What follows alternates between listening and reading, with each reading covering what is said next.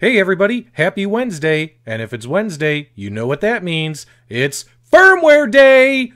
That's right, baby, and today, AtGames version 4.10.0, the Raspberry Pi is alive. And we're going to talk about it right after this.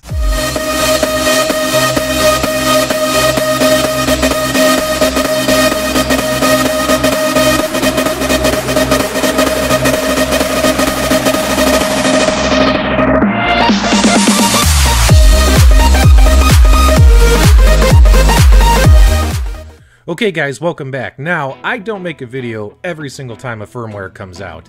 I only make videos when I find a particular feature of a firmware release is super exciting, and I usually make videos highlighting that particular feature. And in this case, we got a really awesome features that came out in this firmware today. I had no choice. I had to make a video to show off this stuff. So sit back, relax, we're going to talk about it, and we're going to show you how simple and easy it is to connect your Raspberry Pi to your AtGames Legends Ultimate via the USB feature. But I'm super excited, we're going to hop into it right now.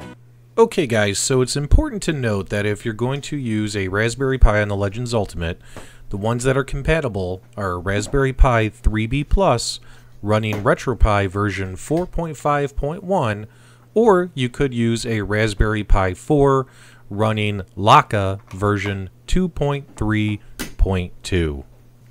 As you saw right there, we went ahead and we plugged our Raspberry Pi's HDMI cable into the left HDMI port on the control deck. Now, in order to connect our controls, you will need a male-to-male USB cable, and we're going to go ahead and get this plugged into the Pi, but we're not going to plug it into the control deck just yet. The next thing that, of course, we're going to need is our power source for our Pi. We're going to go ahead and get this plugged into the Pi, and we're going to go ahead and power on our Pi. Keep in mind, again, the HDMI cable is plugged into the left port. And we're going to let that bad boy get booted up. This particular Pi image is a Recalbox image. In fact, this is the 16GB legendary arcade recall box for the Pi 3B Plus image from Mike Oz. If you're an arcade punk, you'll know where to find it. I really like this image, and even though it's running Recalbox, not RetroPie, it does work with the Legends Ultimate, and it does have several pretty awesome opening sequences that randomly play when you first power on the Pi.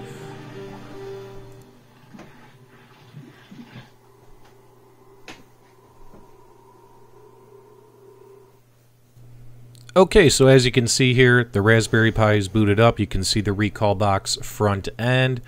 It's this one's kind of set up a little bit like CoinOps. It's got the cute wheel on it, all that kind of stuff. Now, what we want to do is at this point, we want to head over to our settings menu. And when we get to our settings menu, we want to head over to the Bluetooth on the top right. And we want to switch it to OTG mode. That's right, OTG mode. So we're going to find OTG. Hit apply, and we're going to have our USB cable ready. And once we hit apply, we're going to do the 3, 2, 1 countdown. And at this point, we're going to go ahead and plug this in to the leftmost port. Keep in mind that the HDMI cable plus the USB cable need to be plugged into the leftmost port. Yes, I do have some dangly wires there. They're kind of ugly. We really don't want to fiddle with these right now, and I'm sure you don't want to keep these out here all the time. The goal, of course, would be to permanently mount a Raspberry Pi in back of the unit and run the wires through to keep it nice and clean and tidy, especially if this is something you're going to do more frequently.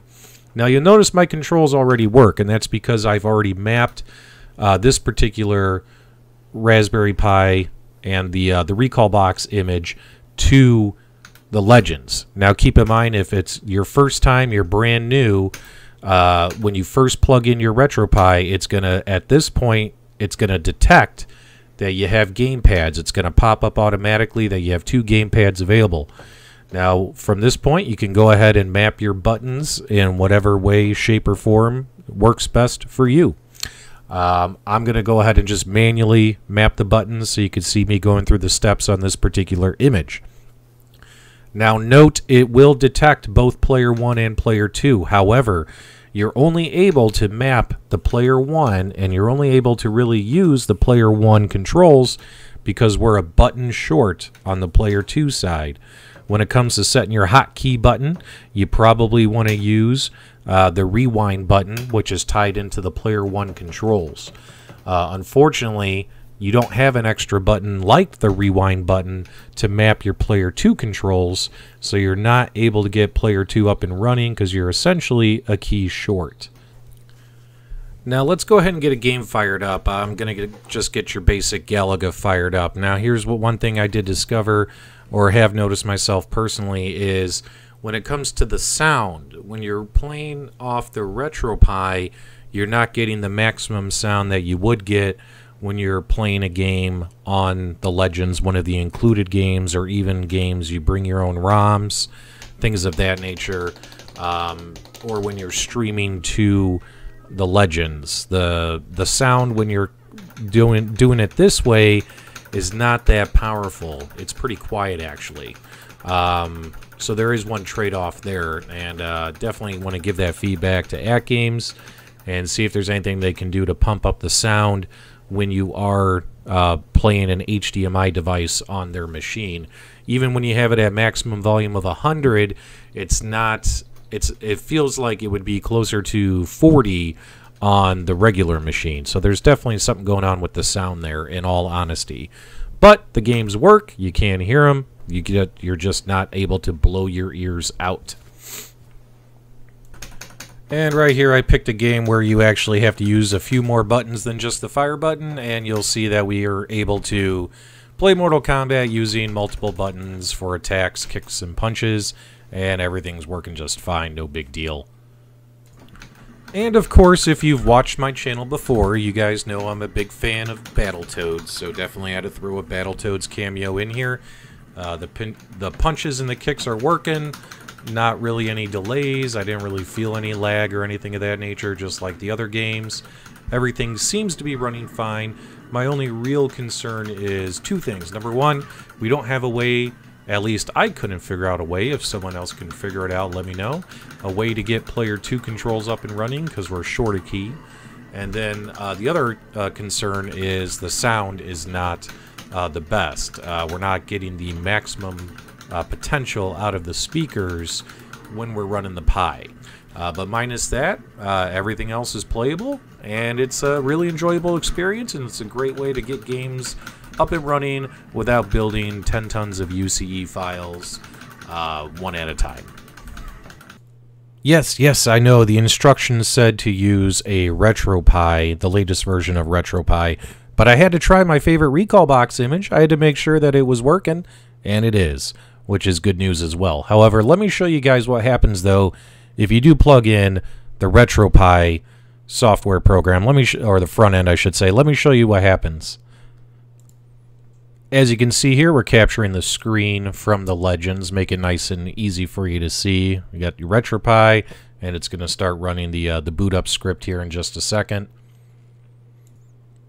Okay, so after the emulation station pops up, you'll notice it says it's not detecting any gamepads. Well, that's because I swapped out, I powered off my Pi, put in a new SD card that's got a basic RetroPie image that I just flashed on here real quick. So we're going to have to go back and reactivate our OTG. Now, the good news is, guys, and keep this in mind, you saw that earlier with the Recalbox images, once you have your particular image mapped to the Legends Ultimate, I've noticed that it stays mapped. So the next time you plug it in and you turn on OTG, the controls should still be mapped, saved, ready to go. So you don't have to go through the entire button mapping process every single time, which is great. The only thing you have to do is go and turn on the OTG. But keep in mind, with one of the firmware updates, you can now choose what screen you want your Legends Ultimate to boot up to, so you could always boot it up to the settings menu. As you can see, once OTG was turned back on, the Pi detected the control deck, it detected the game pads, and from here you can go ahead and map the buttons any way you see fit that works for you. Okay guys, as you can see, and apologies if I was pretty monotone in the video, I have been feeling under the weather the last couple of days. But anyway, so yes, the Raspberry Pi, very, very easy to connect and get your RetroPie up and running. And good news, the Recalbox works as well. And by all means, if you have other images, give them a shot, see if those will work as well. But if you're using a 3B Plus, I'm feeling like you'll be in a good spot. Also, included in the latest update was the light guns. So light guns are going to be available as well. However, that's going to be a separate video, and I'm going to try and get that done tonight or tomorrow. We'll see. And get that posted for you guys so you can see how light guns work on the Legends Ultimate, how to get them calibrated properly, and all that stuff. And then, of course, I have behind me, you'll notice we have the Pixelcade marquee. What's cool about plugging in your RetroPie device to the Raspberry Pi, if it's running RetroPie, to the Pixelcade marquee, there's some special scripts you can run that'll get the marquee working. It'll sync with the Raspberry Pi. That way it'll change when you play games. That'll be a separate video as well. I could have done all this stuff for you in one video, but I didn't want you guys to have to watch a 30-minute video. So I figured, hey, we make 3 quick 10-minute videos. That way you can pick the topic that's important to you and watch it. I think that'll be an easier way to go. If you're new to the channel and you're looking forward to these videos, as well as many other things that I cover, whether it's Arcade 1-Up, Toy Shock, AtGames, old school arcades, whatever it is, do us a favor, hit that subscribe button, and stay tuned to the channel. Appreciate you hanging out upstairs with us, and hope you guys have a great day. Go ahead and start playing with your Pis. We'll get them tied into the Pixelcade marquee, and we're going to get the light guns up and running here in no time. Talk to you soon.